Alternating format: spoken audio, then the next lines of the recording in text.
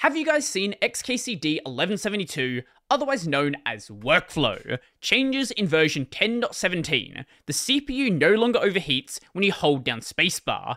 Longtime user writes, "This update broke my workflow. My control key is hard to reach, so I hold spacebar instead, and I configured Emacs to interpret a rapid temperature rise as control."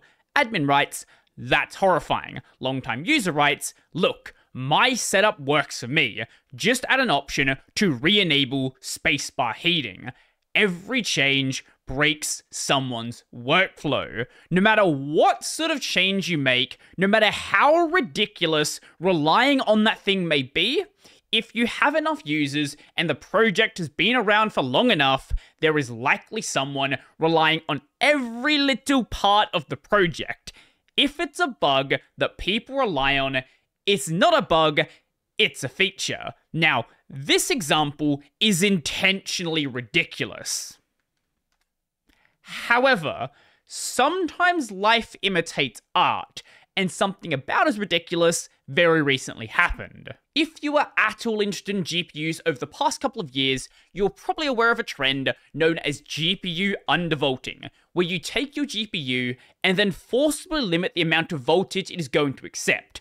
Obviously, this does make it run slower, but especially in the long term, is going to lead to a lower power bill, it's environmentally conscious, and also can potentially extend the life of your GPU. This was especially common with people doing crypto mining, but even for just regular people, their GPU may be idling and using way more voltage than it actually needs to use, so it might still make sense to limit the voltage. But, as with most things, going too far with it may have the opposite effect. Now, for a couple of months, this has not worked the way that users had traditionally expected.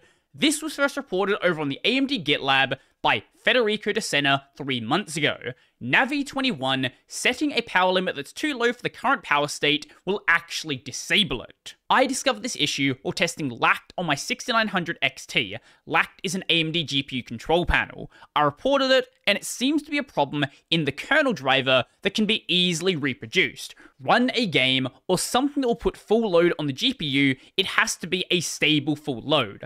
Lower the power limit to 150 watts. Instead of switching down to a lower power state, the card will start drawing well over 300 watts.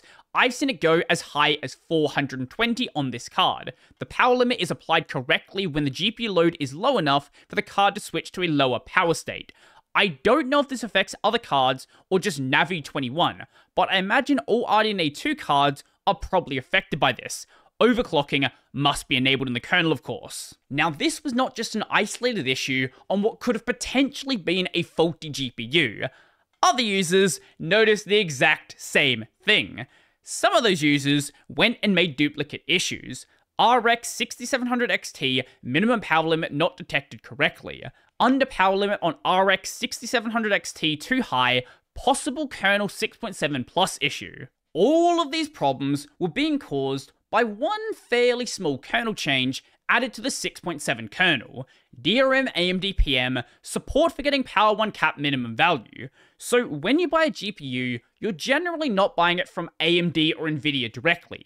You're buying from companies like Gigabyte, Asus, EVGA, and these different companies are going to customize the board of the GPU the way that they want to do it. And when they do that, those different boards are going to have different power limits, which they set in the firmware for that GPU. This change makes it so the kernel will ask the firmware, "Hey, what is your minimum power limit?"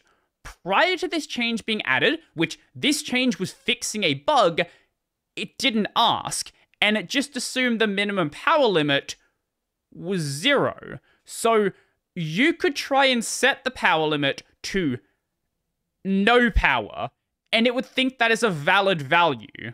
What that would do to the GPU is very GPU and firmware dependent.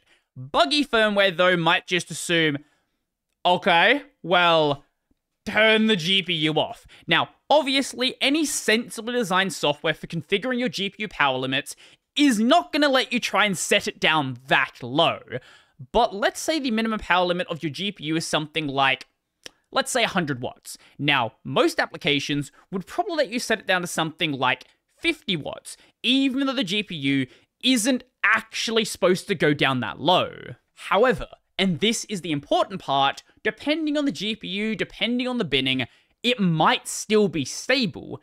Even if the GPU was never supposed to run a voltage that low, it might still work. And that's why users were doing it. They tested it, they found that it works considerably lower, and now that they can't set it down that low, now that it's actually respecting the firmware value, which they feel is a little bit too conservative, now their voltages are way higher than they're actually used to. For these users, this is seen as a regression, even though they were never supposed to be able to do that in the first place. This also led to a fairly lengthy discussion over on the kernel mailing list. Someone known as Roman Beans noticed that there was some sort of problem that he wasn't really sure about. He tried it with core control, lacked, tux clocker, and they all had the exact same issue. So we asked if anyone could git bisect the issue to try and find out what was going on. And it turns out it was that patch I mentioned earlier. Haven't seen any statement from the AMD GPU developers, now CC'd, yet on this there, but might have missed something. From what I can see, I assume this will likely be somewhat tricky to handle, as a revert overall might be a bad idea here. We'll see, I guess. This got a reply from Alex Dusha. We've mentioned him in previous AMD videos. He's been in the AMD Open Lab since 2007. If there's anybody who knows about AMD GPU changes and AMD kernel changes, this is the person. What he said is, this change aligns the driver with what has been validated on each board design, as in this is the limit set by each add-in board partner. Windows, this is the important part, uses the same limits. Using values lower than the validated range can lead to undefined behavior and could potentially damage your hardware. So Linux being able to set lower values was never the intention of the driver. This change brings the driver in line with what was possible on Windows. But it's not that simple. Whilst it's now working the way that AMD intended as of about 3 months ago, this is not the way it's traditionally worked. Basically, since undervolting was possible on Linux, there wasn't a minimum limit that you could set it to. So you could undervolt as much as you wanted, and when you've had something like that available for so long, obviously there are going to be people that rely on it, and obviously it is going to be considered a regression. As such, here is a reply from Thorsten Lehmhus of the Linux regression tracking. He says, "Thanks for the reply. Yeah, I was expecting something along those lines. Nevertheless, it's, as far as I can see, still a regression in the eyes of many users.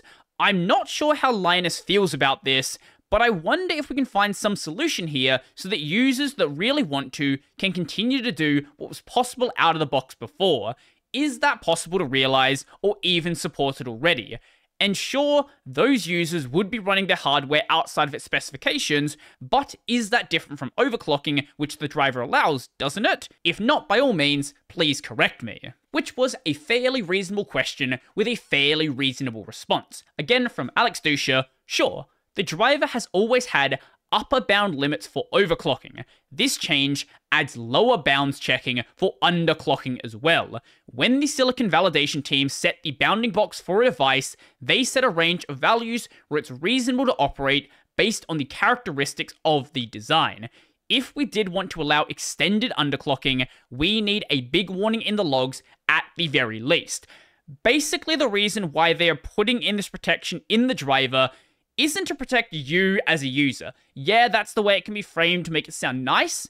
It's to protect AMD and their add-in board partners. If there is a user who underclocks their GPU and underclocks it really, really badly and actually does damage it, that is going to look bad on them. That is going to look bad on their add-in board partners, and they are going to have to deal with it. So instead of doing that, they're like, okay, the add-in board partners say this is where it's safe, let's not let you go under that point. Like they don't let you go over it if you're doing overclocking, where you are far more likely to damage something. So if we could just add a warning about this and just keep the feature, why don't we do that? Requiring a module option to be set to allow this, as well as a big warning in the logs, sounds like a good solution to me. Regards, Hans de Gode. And again from Thorsten, yeah, especially as it sounds from some of the reports as if some vendors did a really bad job when it came to setting the proper lower bound limits, which are now adhered, and thus higher than what we used out of the box before that patch.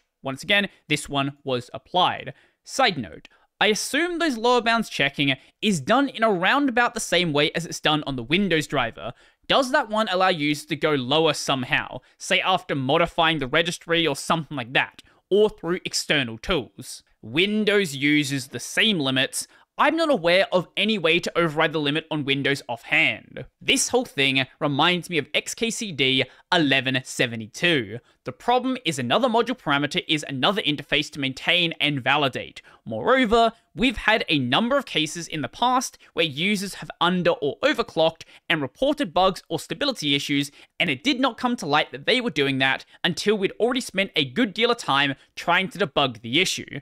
This obviously can still happen if you allow any sort of over or underclocking, but at least if you stick to the limits, you are staying within the bounding box of the design. Again, a lot of this isn't to protect you as a user, it's to protect themselves. They don't want to deal with a stupid user who sets a limit that obviously is going to break something. Again from Thorsten, yup, of course, all of that is understood, but we have this no regression rule for a reason. Adhering to it strictly would be, as far as I can see, be counterproductive in this situation.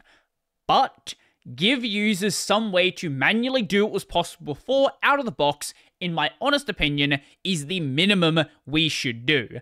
Maybe just allow that parameter only up to a certain recent GPU generation. That way, you won't have to deal with that at some point in the future. Alex again disagrees. The problem is the cumulative effect of all these parameters. Every time there is some change in the driver, someone disagrees, and there is a push to add a module parameter for it. The driver already has too many module parameters, and it's hard to keep them all working consistently and in every possible combination. Moreover, the module options are supposed to be mainly for debugging. The driver sets proper defaults for all chips to ensure proper operation. However, lots of random forums seem to treat them like they're a recipe for some special sauce, so users are constantly setting various combinations of them because they read somewhere on a forum that would make their GPU run faster. More often than not, this leads to problems. It sounds like Alex isn't a very big fan of the GPU modding scene. Maybe he has something else to say on that, but it sounds, at least from this, he's not super happy about it, at least when users come to him with their problems. Even if we did make the option only valid for these specific chips, there'll be the expectation that future chips will support it as well, because someone will hack the driver and test it, and it may work for them, and then there'll be a push to add it for those chips too. Yeah, I have a feeling he's not a big fan of the GPU modding scene. And again from Thorsten, I know, I fully understand this. Sorry for being a pain in the ass. I'm just arguing for a parameter because I think that's what I should do in this situation due to the regression aspect and our number one rule. But the important thing with the rule is, what does the boss think? So, he reached out to Linus to find out what he thinks. I mentioned this twice in mails to Linus.